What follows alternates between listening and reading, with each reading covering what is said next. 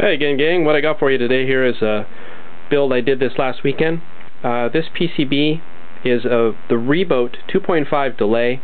It is available at tonepad.com, and what I did here is I built two of them into a guitar pedal enclosure, called it twin delay, and basically it's got separate ins and outs, so you can use it as two separate delays, or you can actually use them in a chain. You can see I got the nice glittery pink case here.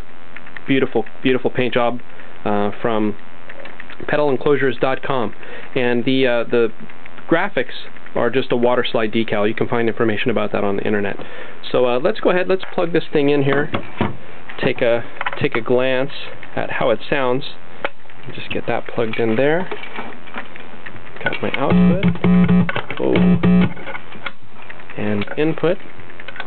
The way I have this set up is, if you just patch into one of the inputs, it goes through both delays. If you patch into the second input jack, the switching jack removes the first delay signal from the second delay. So here's delay number one, here's delay number two, and I've got the fancy schmancy pink LEDs that look great. So let's just go ahead and give this a shot. Turn up my piano here just a little bit.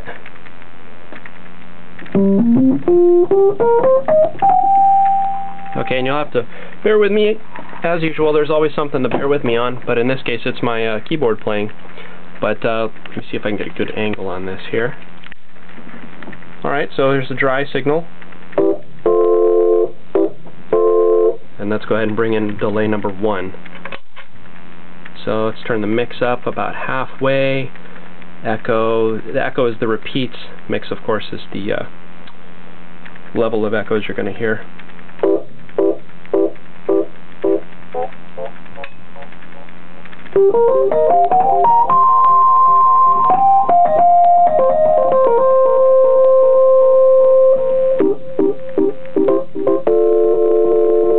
As you can see, you got definite control. You can set the echoes up and just get some long repeats going.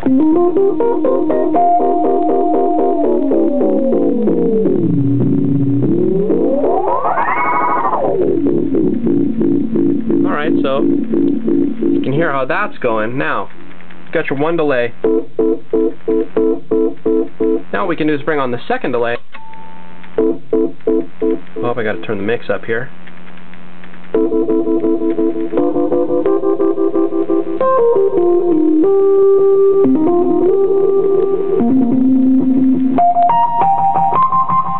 Get more of a double tapping effect. Let's turn the mix up both of these.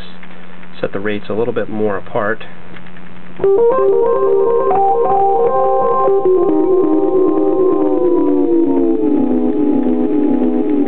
Want to get really crazy, we can turn these both.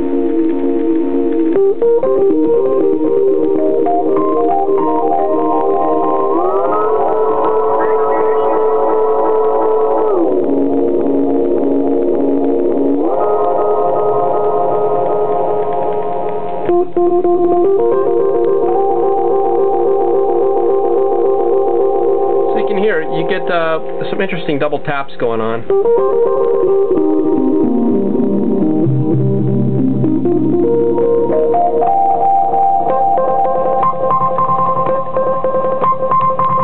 One of the other things I like to do here is turn the echo level all the way down, but the mix fully up.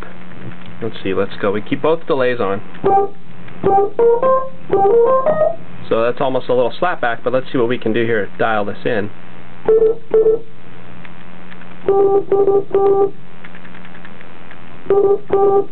Okay, let's dial this one in a little bit later than that.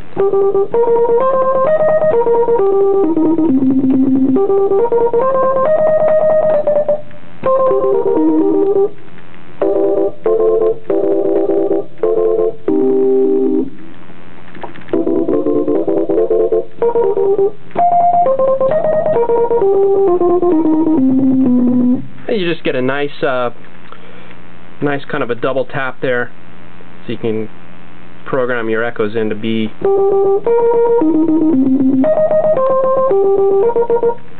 It's almost like having just a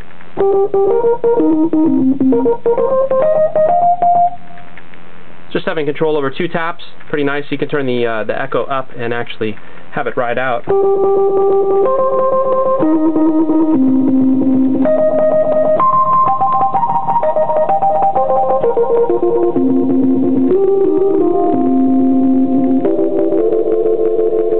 Now granted, the Rebote delay definitely is a little bit kind of, I don't want to say lo-fi, because it's amazing, but when you turn the echo time all the way up, you will hear some noise come in. Now it's noise from pushing the rate of the PT2399 delay chip to its limits. It's about 580 milliseconds of delay at the max rate.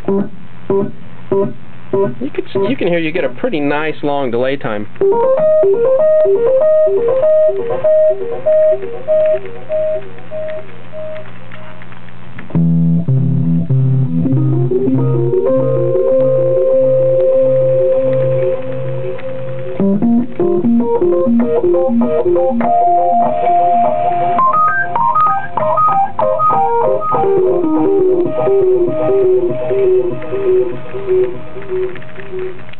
So, kind of an interesting thing, not really voltage controllable. I am a big analog guy, but this is technically a digital delay with some analog filtering techniques built onto the PCB. Really though, you know, something that's, it's got a good sound to it. I'm very pleased with my build, and it's one of those things that I will definitely use quite a bit. And that's really the whole point of building something for yourself. The PCBs run you about $14 each. The parts, it's just 3 pots, a chip that you can get for about $2, and a TLO72. In my case, I used a higher quality op amp. So, probably looking at about $30 each for the parts, plus whatever case you choose to put them in. And of course, you can make these into a single case, but you know, for me, I wanted something a little bit different. Thanks again for stopping by. See you in the next video.